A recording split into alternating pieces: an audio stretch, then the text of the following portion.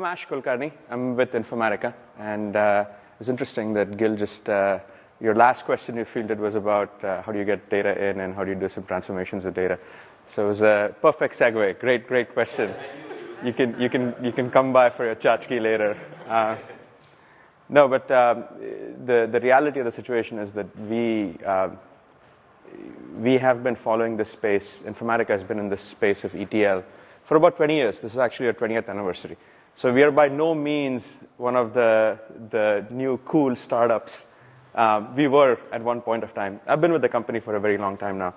But what's interesting is when Hadoop came along, it was a very interesting opportunity for us. We really, this is a bad idea.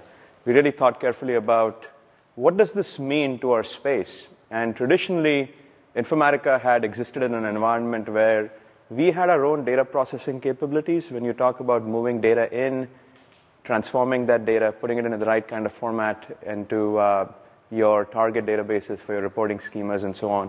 You know, there was that traditional world of BI, right? And everybody had their roles and responsibilities well understood. There were the database guys, there were the ETL guys, there were the BI guys. And then here comes along Hadoop. And all of a sudden, everybody is like, wait a minute, it's free form. You know, it's like free form. You can do whatever you want. Nobody knows who's responsible for analytics.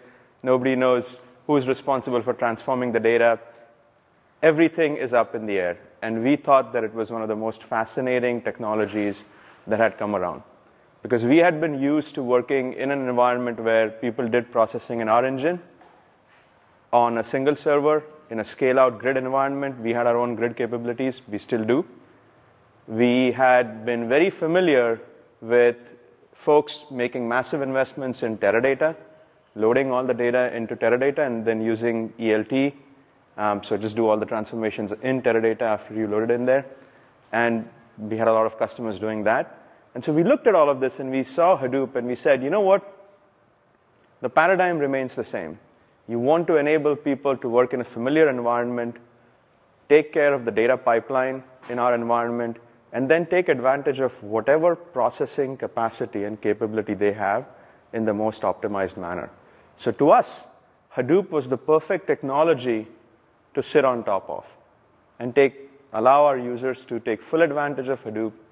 Its scalability, the way it can manage distribution of data, the way you can do computation on Hadoop. So we started taking this model of delegating some of that capability to Hadoop, but yet providing the same value that we've always provided in the traditional world. So I wanted to start with this picture because just an interesting comment on, I don't want to pick on Cubo. I mean, it's a pretty fascinating technology. And I know Ashish and some of your founders and so on. But it's interesting that when Gil put up his slide, all the sources that he had out there were what I would describe as the sources where you're only now about to start putting your data, right? You talk about Redshift. They're doing great. They're getting a lot of traction. But most of the data that's showing up in Redshift is data that people are effectively trying to park somewhere because they don't want to spend any more money on Teradata. But data has been created over the last many decades, generations, if you will. We've been storing it in different platforms. We've been creating it in different applications. And the real value of data is cumulative. That's my argument, that the real value of data comes from what I would describe as cumulative analysis. You take the data, you talk to any bank, most banks in North America today, they still run their core banking applications on mainframe. Mainframes aren't going away as much as any of us would want to say goodbye to that technology set. They aren't going away. You have your customer information in open systems. If you want to correlate that with any social information about your customers, that's not in either the mainframe or their open systems. It's probably in some social network, some other walled garden. You're trying to bring in data from all of these different sets that have been created over multiple generations in time. And really, if you can't do that very well, then you can't get the most value out of what you're trying to do in terms of an analysis. So to us, that's very important. We feel that it's important to enable all of that. And I know that as Hadoop evolves, there is going to be more and more in terms of connectivity and other support for ingesting all of these other sources of data. And Informatica started on that path very early. So why is Informatica relevant in this space? I was reading an article in Information Week by a gentleman, and I hope to get his name right now, Catalin Ciobanu. I believe that's how he pronounces his name. It was a very interesting article on the elusive data scientist.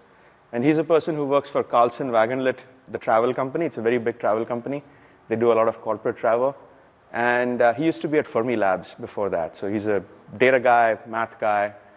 And he said that 70%, in that article, he said 70% of the value he adds at Carlson Wagonlit is in accessing the data.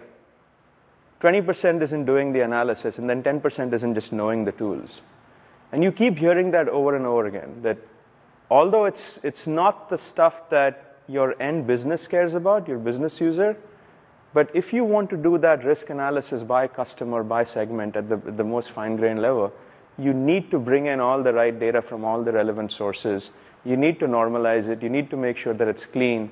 You need to then make it in a presentable form for whatever analytic engine you're running on top of that data before you can deliver the value to your customers, to your internal users.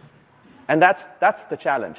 80% of the work in every single account that we are engaged in, and we partner with the Clouderas of the world, the Mappars, the Hortonworks, the Teradata Asters, every single Hadoop vendor that you can imagine, with Pivotal.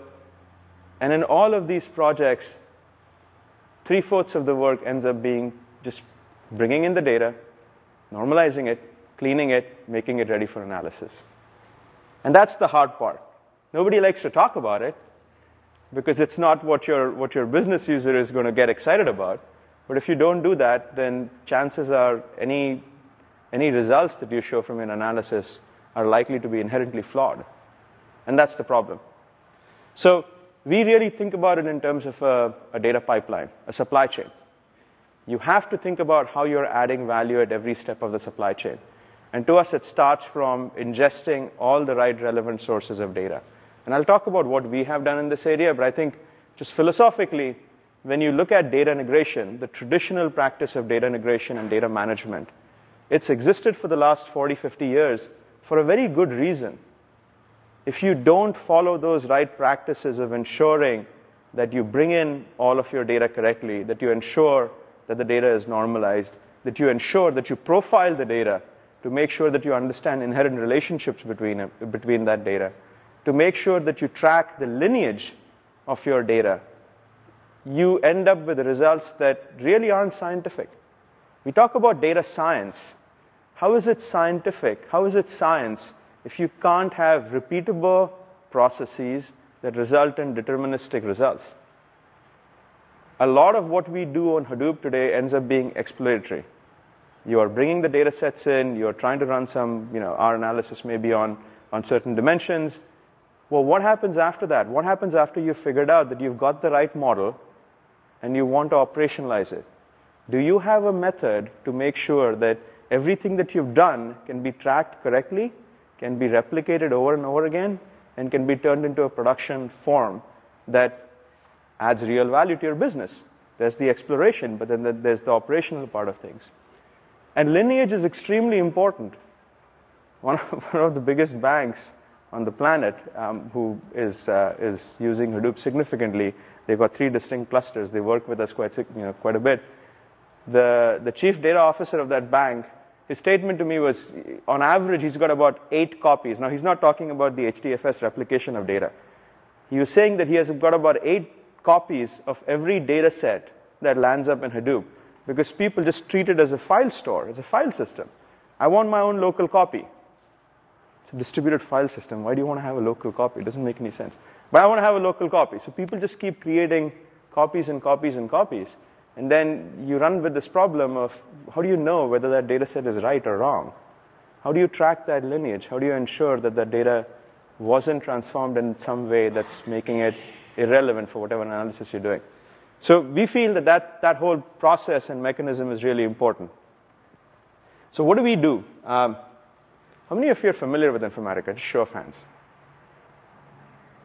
For the rest of you who aren't familiar with Informatica, we've been in the business of data integration. We started as an ETL company, so extract, transform, load, pretty much in the data warehousing, BI side, BI space of things. But over the years, we've built out a complete portfolio of data management capabilities, if you will. So everything from data ingestion, data profiling, data cleansing, data masking and obfuscation, encryption, everything that you might want to do to ensure that you've got the right best practices around your data. So at the end of it, you can get the value that your business wants. And what we did as part of our overall offering for Hadoop, we figured out how to take the kernel of our engine and run it on every node in the Hadoop cluster.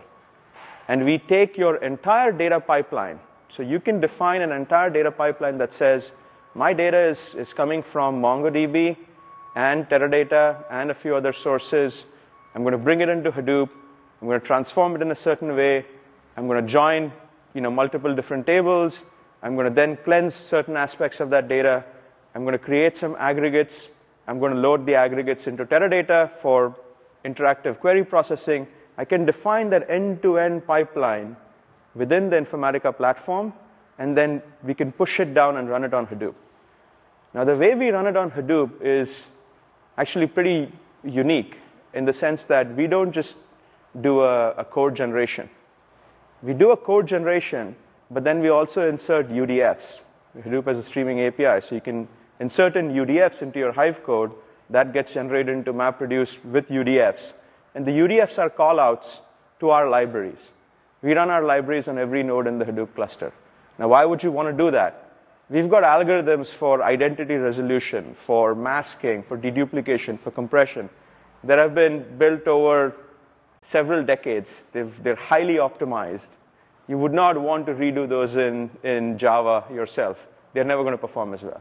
So you really get the best of both worlds. And if you look at how, with Hadoop 2, the whole yarn model is progressing, it's pretty much that same idea, that MapReduce isn't always the right answer.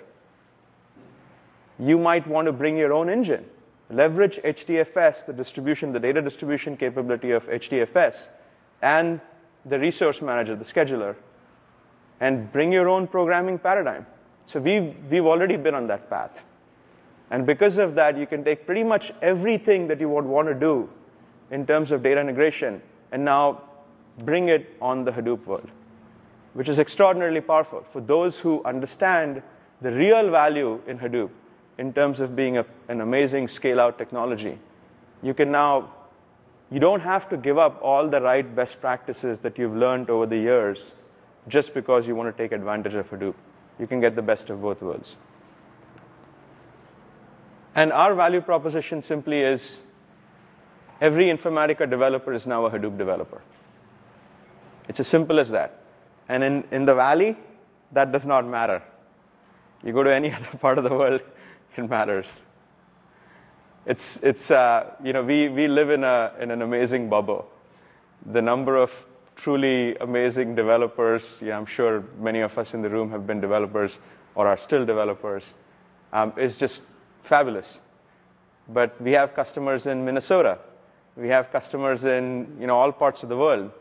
Try finding a good MapReduce developer who can decompose a problem into parallelizable parts and say, here's how I'm going to write this code. Good luck.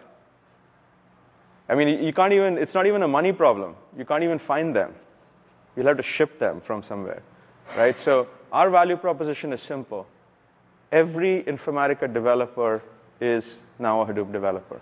You do all your development in the Informatica platform. We take care of the actual execution of it.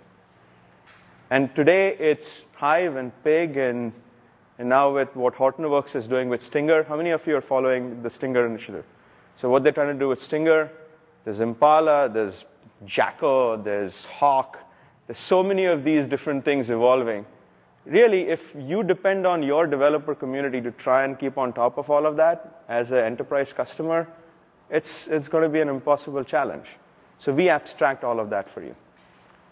So anyways, that's Informatica and Hadoop. And the only message I'll leave you with is, it isn't either or. It should not be an either or.